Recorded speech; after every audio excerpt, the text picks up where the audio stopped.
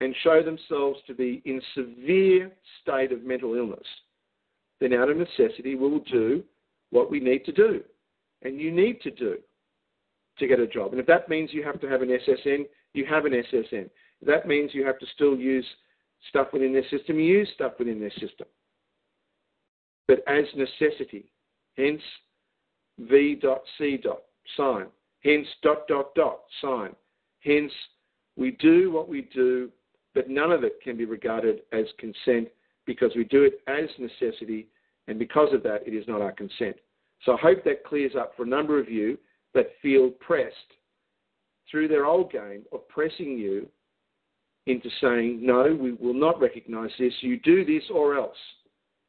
Well, fear no longer works from people that have no honor, that are stupid, that are cowards. Fear no longer has any effect when you have no mandate whatsoever in law,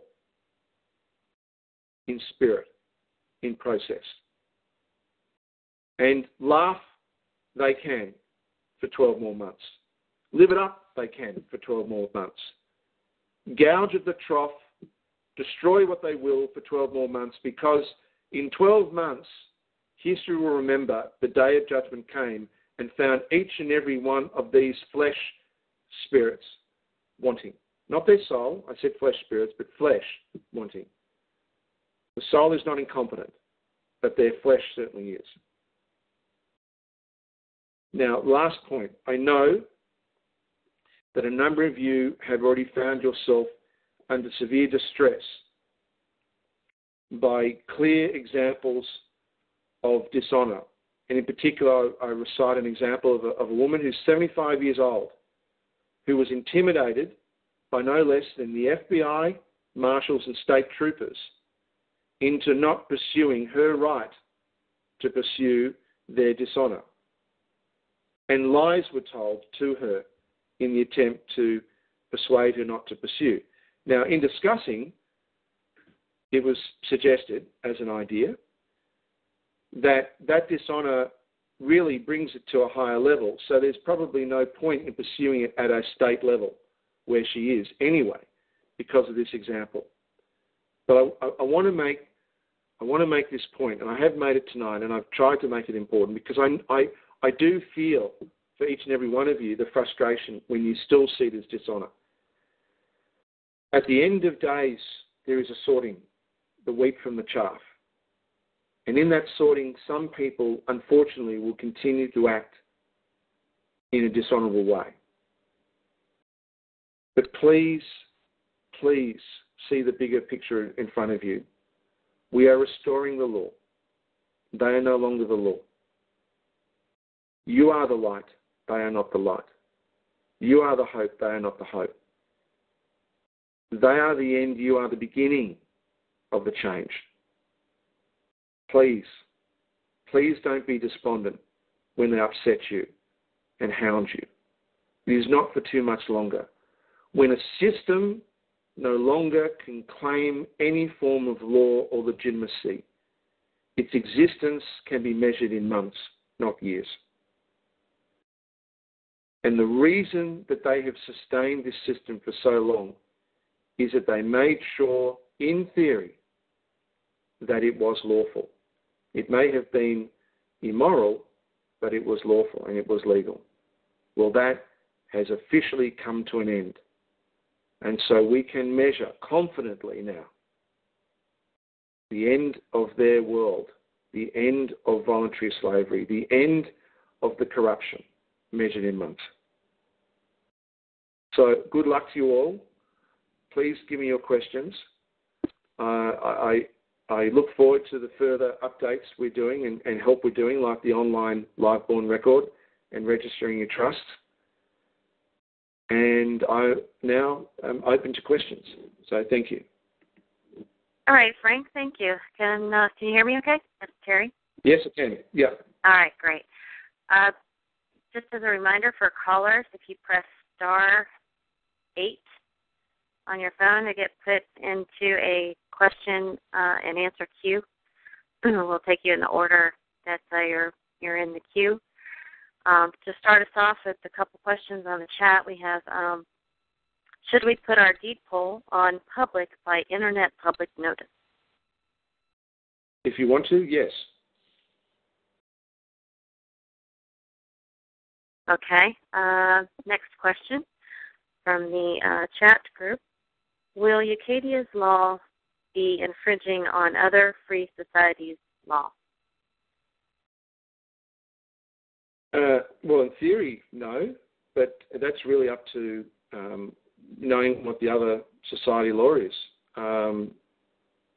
Good question, but at the end of the day, you need to ask if another society doesn't consider murder a crime, then clearly there's a problem.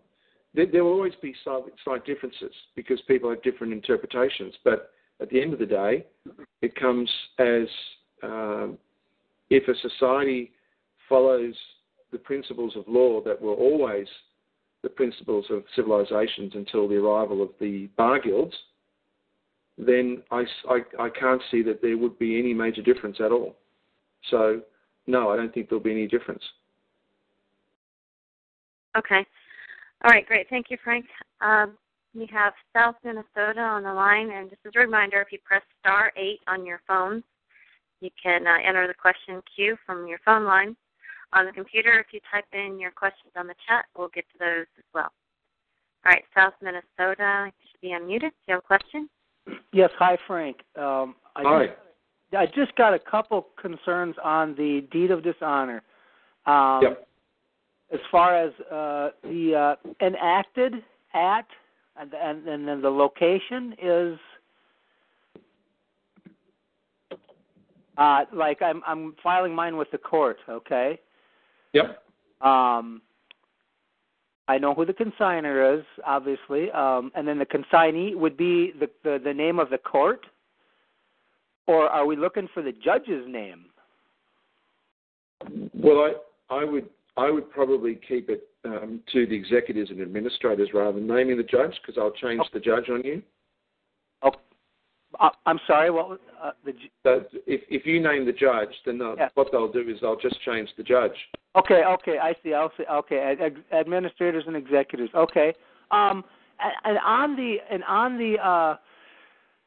bill of lading here, down like the third paragraph from the bottom, it says the rate for each inquiry calculated insurance bond. How do I know the insurance bond? Do I have to go locate that?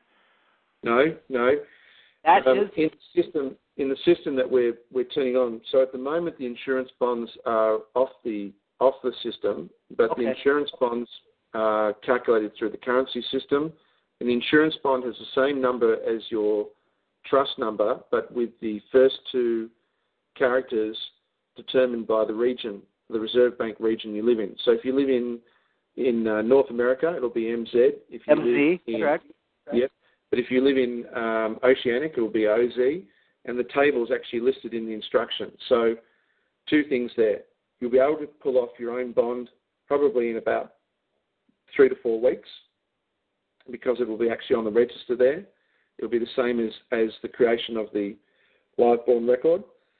And secondly, the understanding of what the bond number is what I just explained. It's your trust number with the first two letters changed in accordance to the region that you live in as far as reserve banks. Okay? Right, I understand that. In the example here on the lading, though, it's got MZ and only 4 numbers.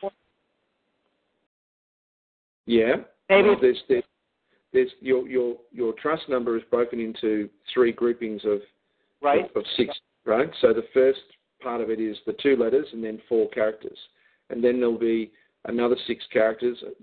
So your trust number is your bond number, with the exception of the first 2 characters. Okay. Right. Okay. And I will make sure that the example lists the complete number, so that no one is mistaken. Okay. So I'll take that as a tip to be fixed. Okay. Okay. All righty. Thank you. Thank you. Thank you, South Minnesota. Go ahead, Frank. Sorry. Yeah, before we get on to the next question, I'll just answer a couple of quick questions that came through the chat. Jeanette said, should you print the live-born record on regular paper or bond paper? It doesn't matter. Jeanette, it doesn't matter whether it's bond or regular, because what makes the live-born record special is your thumbprint and the words on it. And it's okay. Frank, yeah, I was going to get to those questions. I've got them all in my queue here. Okay, so I'll let you drive it. Sorry, keep going. All right. Thank you, Frank. All right, can you ask Frank about sending a revocation of signature along with an EDP as discussed last night on Skype? A few folks were speaking on Skype and asking about, we were talking about the revocation of signatures along with an EDP if you're dealing with situations. I think this is an excellent idea and a very, very important idea. What we haven't done is we haven't refined the ED, the ecclesiastical deed process, to be more specific in terms of the court.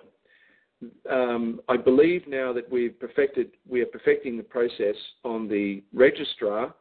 There is still a lot of leeway for the process of an ecclesiastical deed through the court, so that we focus in. And a revocation of signature, to me, basically withdrawal of consent is really what we're talking about, whether it be previous pleas, previous agreements, but certainly on signature is critical.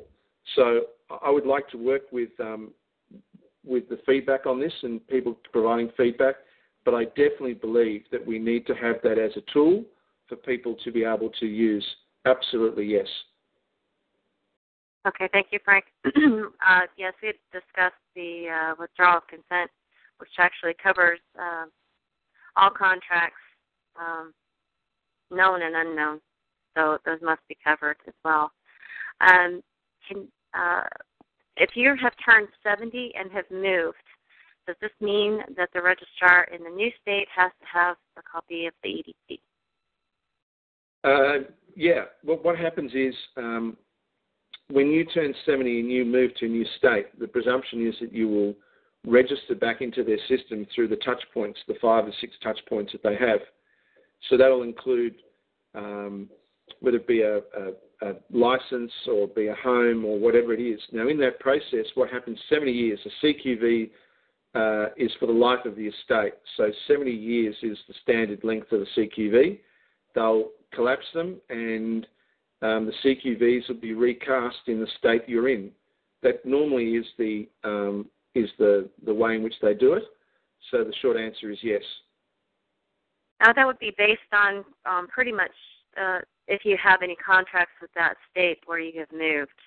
It seems any kind of contract, that would be how they would have notice that you're there. So that makes sense, right, Frank? Yeah. Yeah, but if you're off the grid in the state you're in and you just happen to be, this is so we cover this hypothetical, if you're off the grid and you turn 70, then your original location will presumably create a new SESTA KV in your absence, in the absence of a death record, yeah? That makes sense. Okay, we'll go to the phone lines with Ron. Ron, are you there? Can you hear us? Hello, Frank. Ron here. How you doing? Hey, Ron. How you going? Hey, good. Hey, I'm going to make a kind of a brief statement to